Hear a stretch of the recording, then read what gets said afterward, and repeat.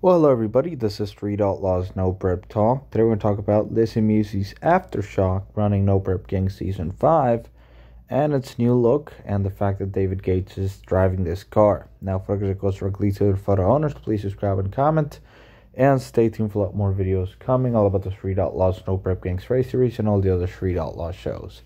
So, Lizzy Musi's Aftershock. This car won 3 races on NPK back in 2019. It ran briefly in Season 4 after Lizzy totaled the Bonnie Camaro, or not really totaled, but crashed the Bonnie Camaro, I believe was the 3rd or 4th race, and actually missed a couple of races with that car, and she got behind the wheel of this one. Now, this is a very temperamental car. We've seen it on the street as well. This is actually the car that Lizzy runs on America's List and in basically any other street deal that she does. Now, back in the season opener of No Prep King Season 5 at Palm Beach, I actually got to see this car in person, and I couldn't really figure out initially who was driving it because I saw a grudge pass of it running against Bonnie, and I thought, like, who the hell's driving this car?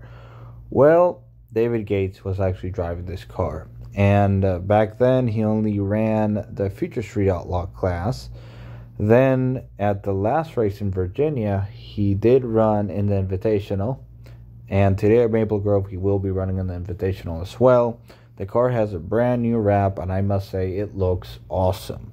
Now, this car is still owned by Pat Musi Racing Engines, but several people here on YouTube have actually told me that David Gates will be buying the Showstopper, or actually already bought it, and that is why Kai Kelly is building another 3rd generation Camaro for NPK. So basically, a brand new 3rd gen for NPK, and the Showstopper is sold to David Gates.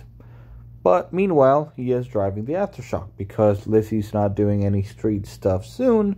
So they put a beautiful wrap on it. It looks really, really killer.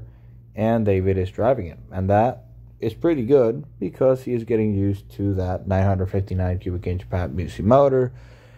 David Gates does have the Red Drum Mustang. That's a twin turbo big block Chevy deal, which is pretty fast on the street. But he is running this car on NPK. And in the future, he will be running the Showstopper Camaro. So that's a pretty cool deal. Team NOLA is definitely a lot faster this year than last year because of the addition of David Gates. And it also seems like all the nitrous cars with the weight brake are faster now. So let's see what happens today at Maple Grove, and I'll keep you posted with some updates.